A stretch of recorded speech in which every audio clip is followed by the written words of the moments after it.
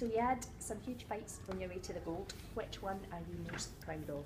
Probably the semi-finals. You know, we met Joe Cardina, the GB #1 there, like Olympic boxer, the number one seed and all that. So when I knew we could beat him. We watched a couple of videos of him in the morning.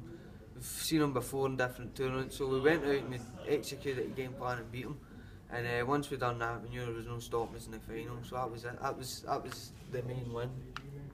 So boxing's an individual sport, so how did it feel to be part of a team, especially one as successful as Team Scotland? It was weird. Normally it's just the boxers, your own wee crowd, making weight and all that, and then you go out and there's all these other nations, all these different countries and all your own sports, and it's weird because you're like, who's that and who's that, and people are walking about with medals and all that. It's a bit mental, man. It takes a bit of getting used to it, but it was because I know we were in competition for the start of the tournament right through to the end as well, so we didn't get about much, you know, but it was good to see all the other athletes all doing well and stuff. It was brilliant.